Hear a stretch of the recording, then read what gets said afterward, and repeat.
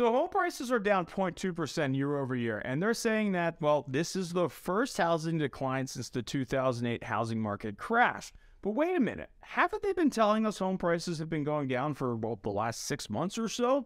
And are we really going crazy over a 0.2% correction here? Let's unpack this. But first, hi, it's Jeff Chubb. I'm a recovering investment banker turned real estate agent. I've sold more than 1,000 houses. I'm one of the state's top agents.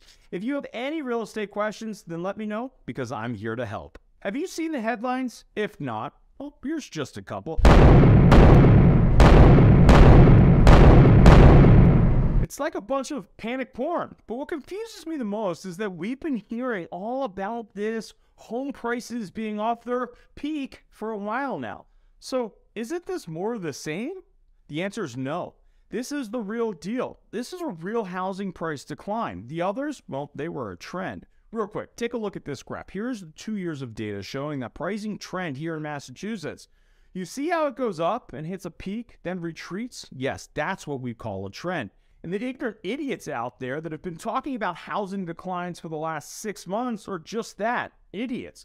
Because they don't care to actually look at the data and analyze it. Sorry, it's a rant, but I do feel better. You can send me the therapy bill. So back to the 0.2% decline in housing. This breaks a decade-long streak of housing prices going up. In February, we saw a 0.2% decline when you compare the housing price in February of 2023 versus February 2022. This is news. This is the first actual decline in prices. For a true and fair comparison, you need to compare data year over year. The real estate market goes through seasons, with the spring market being the hottest in most markets throughout the country.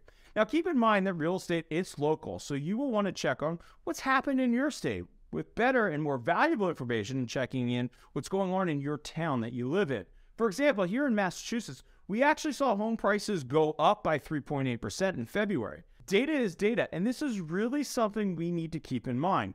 But I want to go back to the crazed news of a 0.2% decline. Why is everyone going so crazy over one data point as we go into the spring market with an environment of actually decreasing interest rates? I especially think it's odd when I think about the stock market and the narrative around that. Year to date, the New York Stock Exchange is down 2.7%, and this is after the 4% decline in 2022. It's gotten to the point that I have to go have a couple drinks before I actually sit down and read my 401k statement and what it's done in the last month.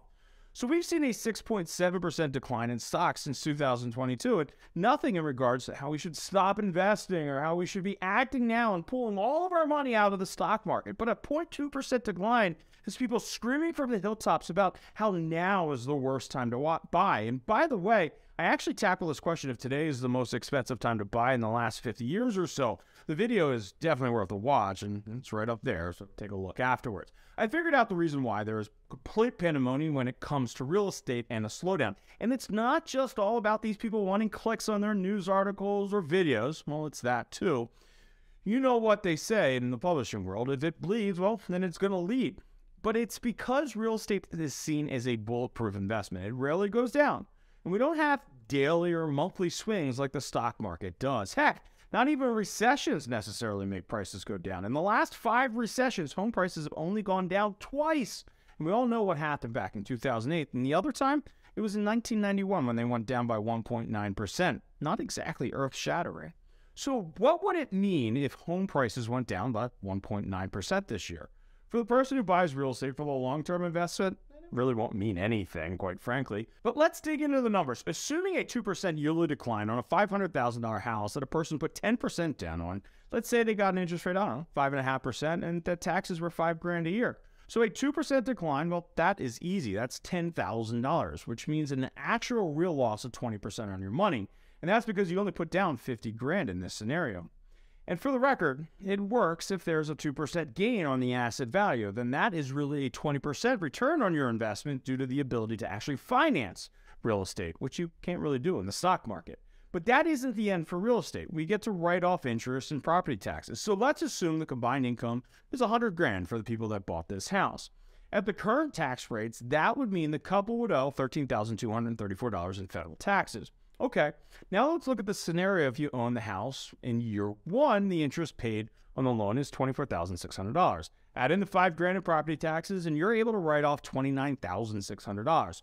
Well, this actually just knocked you into a lower tax bracket, so congrats!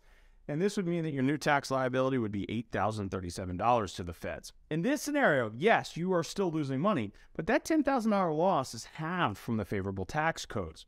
I've said it before, but it's worth repeating. If you're only going to be in a house for a short term, think 2 years or so, then it makes 0 sense to buy, and you should be renting. When buying real estate, this is a long-term investment in a historically stable industry. So why the craziness over a 0.2% decline?